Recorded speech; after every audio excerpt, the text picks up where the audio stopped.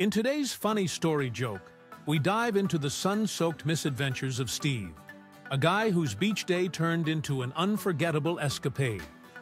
Picture this, a regular afternoon at the beach, where the biggest worry should be sunburn or a sandcastle mishap.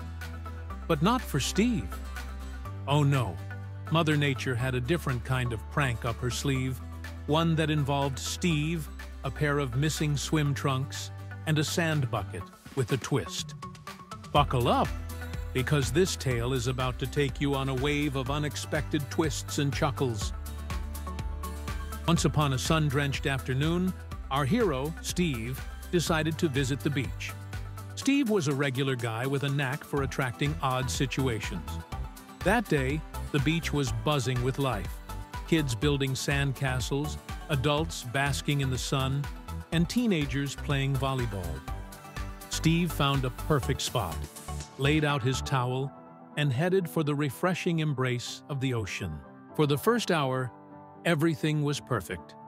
The sun was warm, the water was cool, and Steve was floating on his back, letting the waves gently rock him.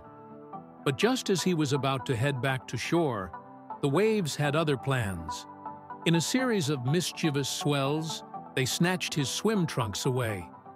One moment, he was floating blissfully, and the next, he was as bare as a newborn. Steve's initial reaction was a mix of shock and denial. He frantically patted around himself, hoping to find his missing trunks floating nearby. Alas, they were gone, probably halfway to the Caribbean by now. Panic set in. The beach was packed, and Steve was in no mood to put on a show. He decided his best bet was to stay in the water, where at least the waves could offer some modesty. He began his awkward water dance, pretending to be a deep-sea explorer, plunging down every few seconds to inspect something underwater. Meanwhile, he prayed that everyone on the beach would either look away or, even better, disappear altogether. Hours passed.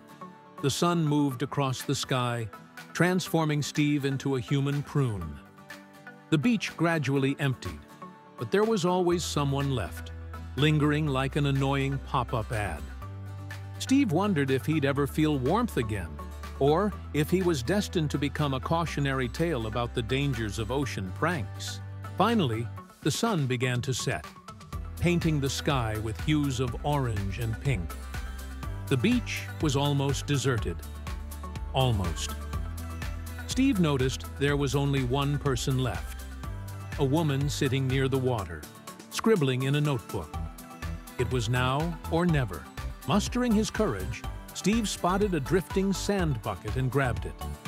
He held it strategically, using it as a makeshift shield of modesty. With the determination of a soldier heading into battle, he waded toward shore. His heart pounded as he neared the woman, hoping she wouldn't notice him, or if she did, that she'd be mercifully understanding. Just as Steve started to relax, thinking he'd pulled off the greatest escape since Houdini, he caught the woman's eye. She glanced at him, then at his sand bucket. Steve, emboldened by his near success, decided to strike up a conversation.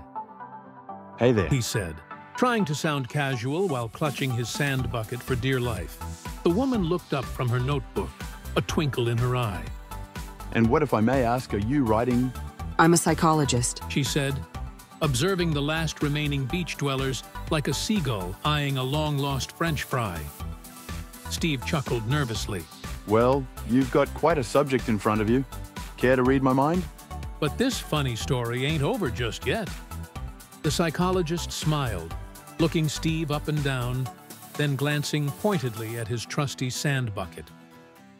"I think you thought that sand bucket has a bottom part."